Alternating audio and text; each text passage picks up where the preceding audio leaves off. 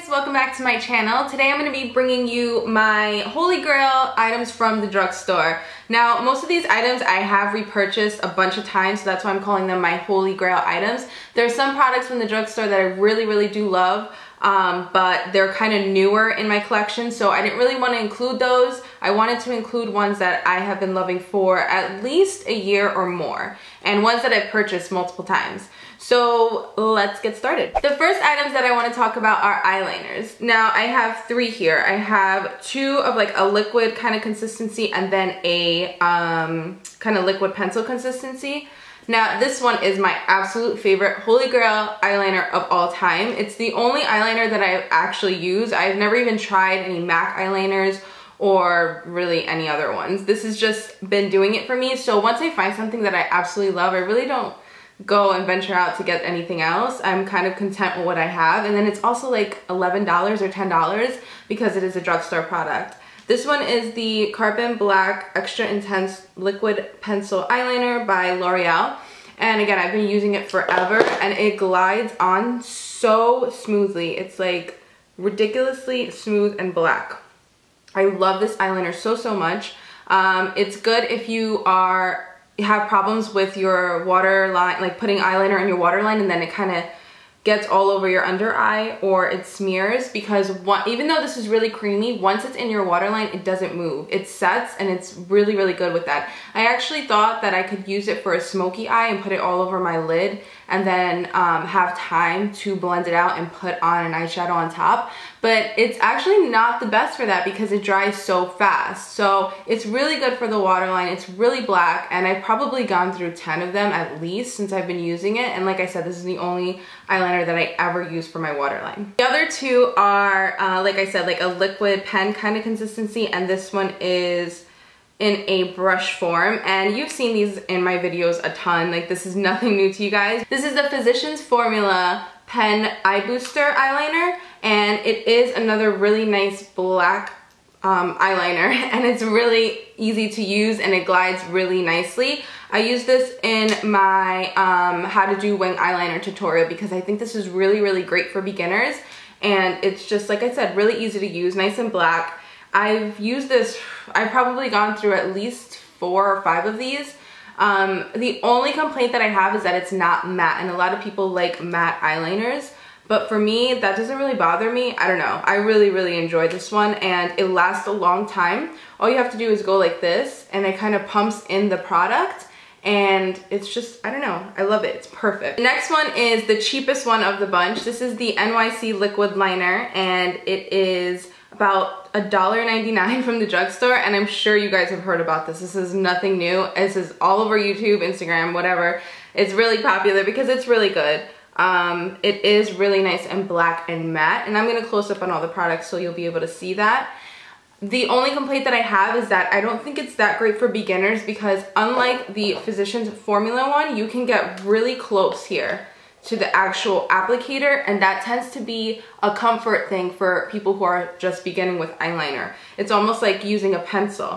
When it comes to this one, you cannot get like right here because that's not how it's designed. The cap is so far away that it gets hard. Even for me sometimes it still gets hard to use this one. But I deal with it because 1, it's super cheap, and 2, it's really black and it dries super matte. So I still think it's a really good eyeliner. I will repurchase this again. This is actually still my first one, but it's done. Like, I'm barely getting use out of it. Like, I need to get another one, but I try to get as much product as I can out of these products before I buy another one. But these are definitely my 3 Holy Grail eyeliners right now, and this one of all time. Like, I don't even know if I will switch to anything else for my waterline because this just works for me. I'm just gonna stay on eyes because it's easier. These are the Duo Eyelash Glues, and these are actually the glues that they sell at MAC. They don't sell eyelash glue except Duo at MAC, but this you can actually find at CVS. I think Rite Aid sells it, or Walgreens, everybody else, like any other drugstore, but I know I picked these up at CVS, and I have here the clear white one and the dark toned one. I think this is a really great glue. The only thing that I don't like is that it's not latex free, and like I mentioned in that video, if it's not latex free, it's not the best for people who are obviously allergic to latex, so that is my only complaint with it. Other than that, it's a great eyelash glue. like all eyelash glues, it doesn't dry right away. If I found an eyelash glue that I put the glue on the actual eyelash and I could pop it on my eyes right away, I would be in heaven, because that is the most annoying thing about eyelash glue. But nevertheless, I still really love these. I never have a problem with my eyelashes lifting or anything like that unless I have like really watery eyes or I didn't put enough glue in the inner corner. But yeah, I always have luck with these. They last a really long time, which is good. I always lose the caps. I don't know what is wrong with me, but I lose the caps to all my eyelash glues. It's stupid. It's ridiculous, but yeah. These are just really good to have in your kit if you're a makeup artist or if you're just doing makeup in general. Like I said, they're great eyelash glues and they're easy to use. And yeah, just really love these. I do want to mention a couple concealers because these are the best concealers that I have ever used. I know a lot of people love the, what is it called? It's the one with like the little sponge ball on top and you kind of put it on. I'll have a picture here if I can find one, but a lot of people love that one. To me, I have used it and it didn't give me enough coverage, or it wasn't enough for me. Like it didn't really do it for me. But for me, the Maybelline Fit Me Concealer from the drugstore is the bomb. It is the best drugstore concealer out there. I really think so. I originally found this looking for a yellow tone concealer because it's so hard to find pretty much yellow tone foundation or concealers in the drugstore. When I go into the drugstore, it's usually like pink or beige. There's nothing really a nice yellow undertone, which I need. So that is one reason I absolutely love this. And the person that I actually found this, like looking on YouTube, was Makeup Geek. Before she was, it had to be at least a year or two ago, before she was really big. So I took her opinion because she said it was yellow based and I was in love with it ever since. And I have the color 20 Sand Sable. Now they're not all yellow based, but this color is, and it's perfect for me. Absolutely perfect. I love it. It's not like the best for highlighting just because I didn't get a color that light. I love it for spot concealing and underneath my eyes, but I don't do that Kim K highlight really ever. I only do it if I'm doing a smoky eye or I want that really dramatic look. So that doesn't really bother me that it's not like super highlighting-ish, I don't know. But yeah, I really love this concealer. I bought it probably, I don't know, like 5 times or something like that at least. Yeah, so that's it with this one. I have the NYX, what is it? HD Photogenic Concealer. I just wanted to say Photogenic Concealer. And this is in the color CW06. I don't really know what that means, but this one was more on the beige side compared to the Fit Me one, which is why it's not like my #1 favorite. You can even see them next to each other when I close up. This one is a lot more pink and beige, but it still works. When it blends out, or when I blend it out with my finger on my skin, it's still fine. But I definitely like the Fit Me one more. But I think this one is good for people who have more oily skin because it tends to dry a little bit more matte, and yeah, it's definitely not as like liquidy as the Fit Me one. Not that that one's like super liquidy, but this one is more on the matte side. And I just appreciate this one as well. I like it. The only thing that I don't like why it's not like on the same level as this one is just because it doesn't have that yellowish undertone. But they do have about 5 colors that you can choose from. So there might be a more yellow one in the collection. I think it's just that it's on the darker side, and I like my concealers to obviously be a little bit lighter to conceal and do a little bit of highlighting. So that's my only complaint with that, but I really do like this one too. Also, talking about eyes, you guys have seen probably all of these things in my videos, let's be real, but definitely this mascara. I use this pretty much all the time. If I'm not using this one, it is the MAC one, just because I had bought that one. It was newer and I wanted to try it out. But my L'Oreal Telescopic is everything to me. If they ever discontinue this, I was gonna say concealer, this mascara, I would probably be like devastated. Borderline dramatic, but I'm telling you, this is the bomb. I love this so much. The reason why I love it is because it has a really tiny wand, and the bristles are so small. They're like little teeth, I feel like, and they just grab onto every little lash and separate and lengthen. I really don't care about volume. It's not something I look for in a mascara, so yeah, that's not like a big deal to me. So this one does not really do much for volume. I think if you layer it with a volumizing mascara, that it will work in that way because it's not clumpy.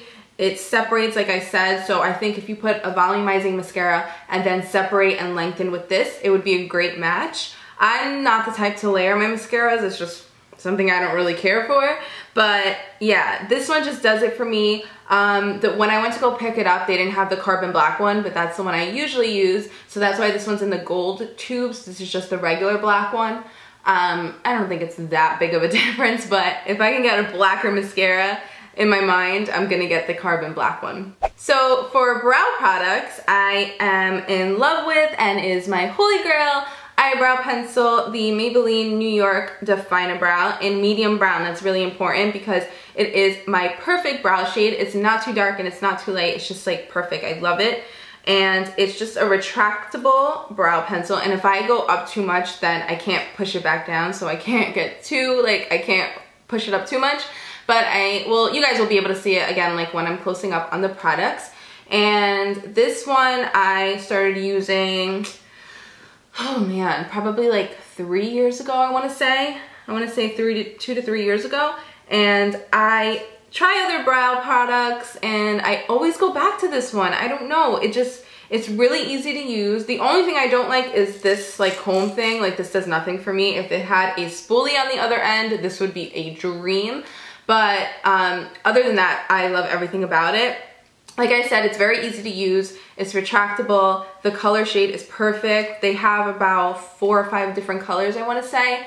And yeah, I just really like it. The Anastasia Beverly Hills ones, I was tempted to try, but they're expensive and they run out really fast from what I heard. This one is about $10, and although I can go through this probably within a month or a month and a half, sometimes 2 months, I don't mind spending half the price than a Beverly Hills Anastasia one or whatever. But I never tried those, so I can't really do like a full-on comparison. I just think that this is the closest you're gonna get in the drugstore, and it's definitely worth to try. I like it for a more natural brow, but you can also get heavy-handed with it like I did today. But I kind of like that because I can use it for a more natural brow, like I said, or I can get a little bit more of a dramatic brow out of it. And this is the only thing I have on my eyebrows today. And yeah, this is another holy grail, obviously. So my favorite lip liners in the drugstore, and now CVS is carrying NYX, so I don't feel guilty talking about this. They are the NYX ones. The colors I have here are Peekaboo Natural and Nude Pink. Yes, Nude Pink. And I think I have a couple more, but these two are my favorite colors. Peekaboo is more of like a brownie nude. It's actually more of a brownie pinky nude, but it's not, yeah, it's not like too like brown like Whirl like what I have on, but it's definitely more on the brown side than Nude Pink, which you will see close up as well. And Nude Pink is definitely more of a nudie pink. The name definitely suits itself. But I definitely recommend the NYX ones, especially if you're trying to build your kit. They're not that expensive and they have a lot of colors, and I think they're really good quality. They do last on the lips. They're creamy, but not too creamy. And the pencil is easy to sharpen. I just really like them. I mean, I have really no complaints about them. So that's just the NYX lip liners. Staying on the NYX bandwagon, I have the butter lip glosses right here. And these are a cult favorite here on YouTube. So again, nothing too special or anything like that. But yeah, these are just really good lip glosses. And I do have the Gerard Cosmetics lip glosses, and I really like them, but I feel like if you're gonna spend $20 on a lip gloss, you almost might as well just go to like Chanel or something. These are like the same thing to me as the Gerard Cosmetic ones, except that you get a light with that one and you get a mirror, which is okay with me to spend only $5 and not get the mirror and the light. So yeah, that's just like a little comparison on the side, but I love these. They're really, really buttery, hence the name. The colors are pretty pigmented. This one is Merengue, and it's really nice and pigmented, especially for a lip gloss. They're not sticky and they last a nice amount of time on the lips. So that's all things that I look for in a lip gloss. My favorite 2 colors out of the collection are nudes, and it's Tiramisu and Creme Brulee. because honestly, I don't really like bright lips to be shiny. I kind of prefer my lips that are nude to be shiny, and then my bright lips to be more in the matte or semi-matte or something like that kind of style. So yeah, tiramisu and creme brulee are my favorites. Creme brulee is just going to be like your classic nude. It reminds me a lot of the nude from Gerard Cosmetics, but actually tiramisu does as well. So tiramisu is actually even more so because this one's more of like a brownie nude. So yeah, just a classic peachy kind of nude in a way, and then this one, tiramisu, is more like a brown nude. Both are really similar, but I absolutely love them on the lips. And then my last lip favorites from the drugstore are my Wet n Wild lipsticks, and yeah, I'm sure these are no surprise to you guys either. I hear about these all the time. I mean, they're $1.99. You're not gonna get that at a drugstore with the color payoff. Like, it's just not gonna happen. This one right here is Sugar Plum Fairy, and this is one of my favorites. It did make it into my favorite lip colors for fall. They're really creamy, and a lot of people say they're drying on the lips. I honestly don't think so. I think they're actually pretty creamy, even though they're a matte to semi-matte formula. But I would just say, like I always say, throw in some chapstick and you'll be fine. I mean, they're definitely workable for $1.99. I can't stress that enough. And my favorite color from the collection, I actually don't, do I even have it here? I don't even have it here because I think I used it recently. It's probably in my purse, but it's the peachy one. I'll have it linked down below with everything else. I've used it in a video, I think probably in the summertime, but I love that nude. It's like such a pretty peachy nude, and it's one of those nudes that's not dead on your lips, and it doesn't look like, yeah, like you have dead lips. Like, I hate those nudes that just wipe out your face and look like you have concealer on your lips, because I honestly don't think that's cute. But yeah, that one is like my love holy grail, one of my holy grail nudes of all time. Next, I want to mention two foundations. Unfortunately, the other foundation that I want to mention is not in my presence right now because I finished it up and I haven't repurchased it just because I have a bunch of foundations I'm trying to go through.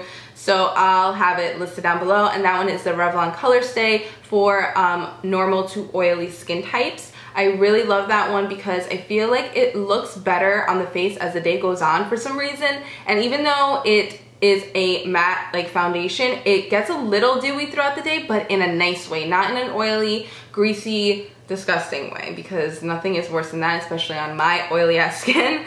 So I really like that one.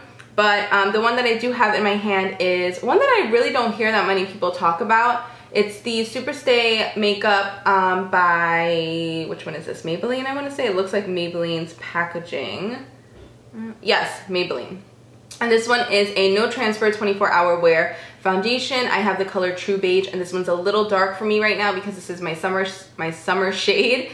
But you guys know my style of foundation. I like things that are matte, that are gonna last all day, that are full coverage, and this to me is very comparable to the Estee Lauder Double Wear. This one to me is kind of the drugstore version.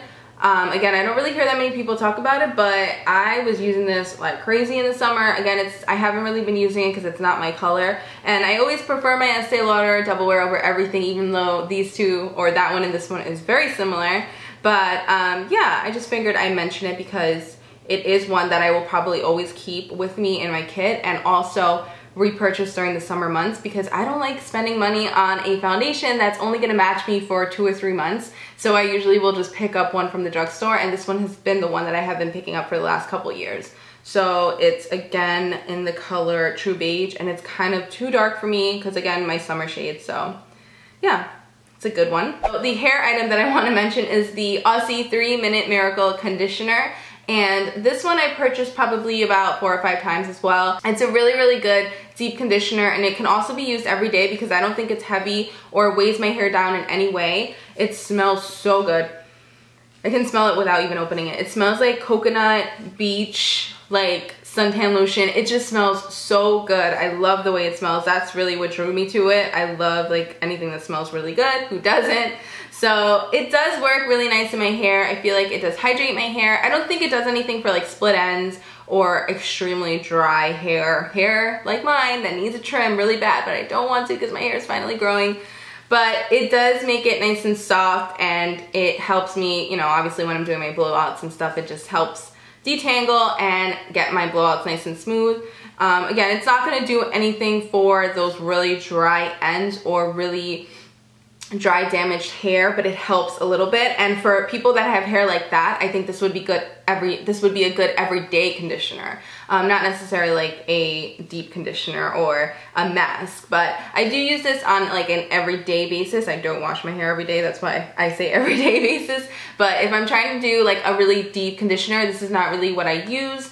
I'll use like an extra intense mask. But again, this one's really good, and I think it's like $3 at the drugstore, so it's definitely... Okay guys, so that is the end of my video. I hope you guys enjoyed it, and if you did, please give it a thumbs up. Don't forget to subscribe, follow me on Instagram, and comment down below if you did. And until next time, I will see you guys later. Bye!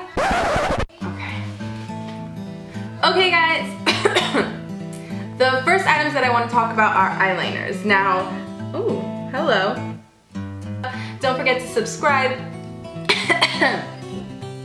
About it, I don't think it'd be a deal breaker. And what else? I feel like I have something else to say about it. Helpful to try, or that makes no sense. What? This formula, eye booster, eye pencil, or the NYX ones. I absolutely love the NYX, what is it? Pencils? Why can't I talk today? Please let me know down in the comments down. Comments down? Here's the color on this one. Lip liners, they're awesome. So, why? I can't reach.